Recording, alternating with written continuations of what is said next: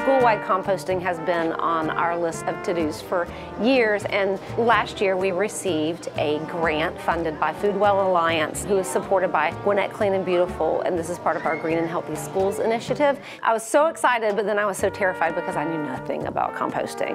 So it's been a lot of fun learning with the kids about composting.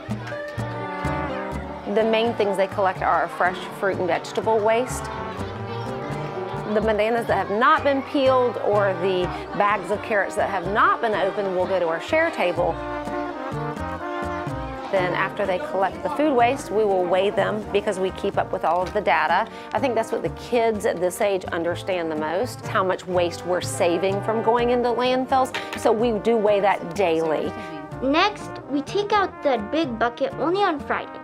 And we basically just dump in those fruit scraps, mix it all together. And we'll also put paper scraps and cardboard in there. And then over time, it'll all be decomposed, and then that will turn into soil, and then we'll put it into our steam garden to help our plants grow.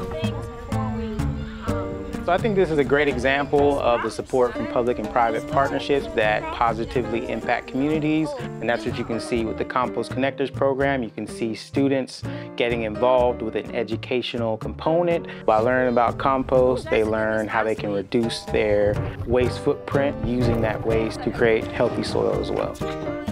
We've had a lot of support and help from Gwinnett Clean and Beautiful and from UGA Extension, who have also come out to help me learn with the kids.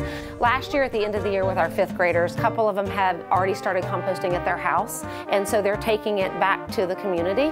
Any way that they share it, teach other people about it, the future started at their houses. The kids taking this with them is pretty important.